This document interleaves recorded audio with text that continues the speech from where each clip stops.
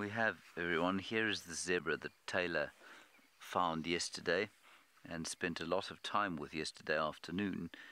And yeah, I mean, this is the first time I've seen it.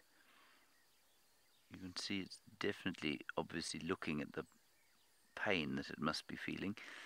And of course, you cannot read pain off an animal's face, can you?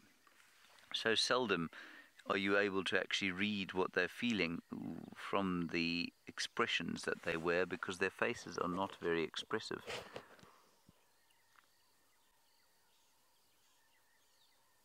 Yeah, I mean, that's a flap of skin. It's what might be described as a flesh wound. It's a very, very severe one. But what I thought was quite interesting, we watched the zebra move a bit.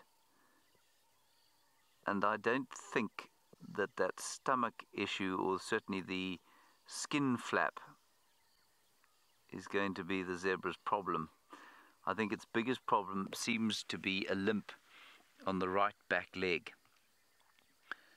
And if it cannot get rid of that, then it is going to fall victim to a predator. But clearly, you know, it's not rotting, it's not making a stink up, and so it hasn't attracted any predators. And what's quite interesting to me, we're sitting here at the fireside chat area. There are a whole lot of little impala off to the left-hand side, and they, you know, you would imagine almost that animals by this stage of their evolution would know to avoid other animals that are going to attract predators, which clearly the impala are not doing. They're very happily lying down in the vicinity of the zebra, and the zebra is clearly also spending time with the impala for security purposes. There's also a wildebeest around here, just in front of us. I've just noticed him. See him there? Just behind the tree. He's hiding behind the apple leaf tree there. There we are. Now, a lot of you are amazed that he's still alive, and we go into this discussion again of, you know, what should we do? Should we help? Should we not help? Should we put him out of his misery? Not put him out of his misery? Leave him? What should happen here? Because clearly he's done for. Well, that's not so clear, you see, and I think it's going to be fascinating to see whether this zebra does actually survive or not,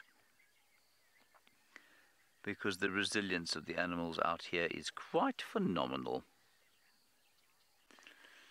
And Red, you say, what are the chances of it surviving? I don't know. I don't know what the chances are. I could give it a number, but I really don't think it would be very meaningful at all.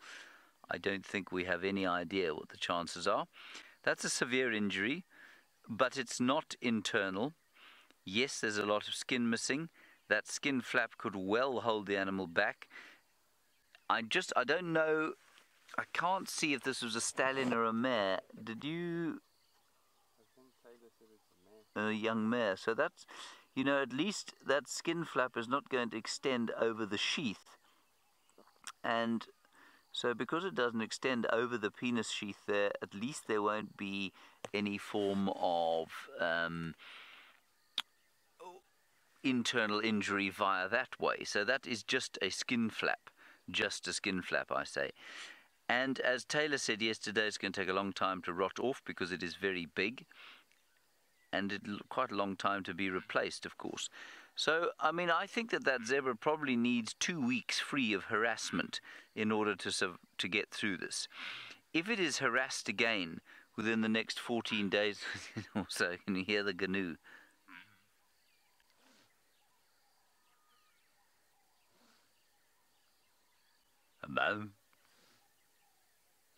Just giving a little territorial call. So if it remains unharassed for the next 14 days or so, I'm guessing here, then I think she'll probably survive. But if not, if the lions were to come back here, I think she'll really struggle to get away. Aaron, you're wondering if it's rare for prey to get away from predators with bad wounds. Yes, well, clearly. I mean, I think she's going to struggle to run. It looks to me like her back leg is sore, I'm not sure. Craig reckons maybe it's because of the wound that she's sort of limping along a bit.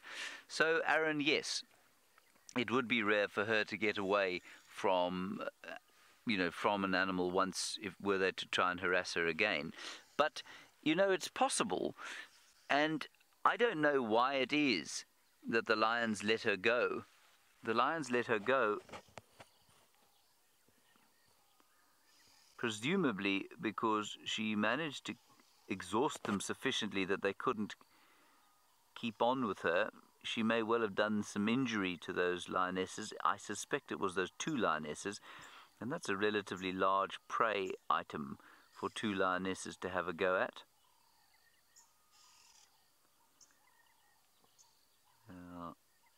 You see, I'm not sure that is just skin. It looks to me like there's quite a lot of swelling where the skin is attached there. You know what? I think she was actually on the ground. This looks to me like she was on the ground as well. And Bobby, yeah, you see, she's limping on that leg. No, if that doesn't heal, she'll die. Bobby, you say, will the skin grow back normally? No, it won't. She will be scarred for life if she survives. It'll be a fairly severe scarring. The skin is already drying out, but you see how she cannot put any weight on the back right leg. So I don't know if that's got to her hip.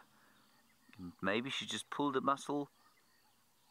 But it looks to me like she was down on the ground and then managed to get up and kick off the lionesses, who probably by that stage were so exhausted they couldn't carry on. You see, that back leg is a disaster.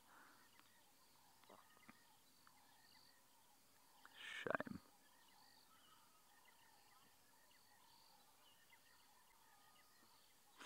And Michael, yeah, I mean, that would be the fear for a human being, wouldn't it? If you had an injury like that as a human being, your greatest fear would be infection.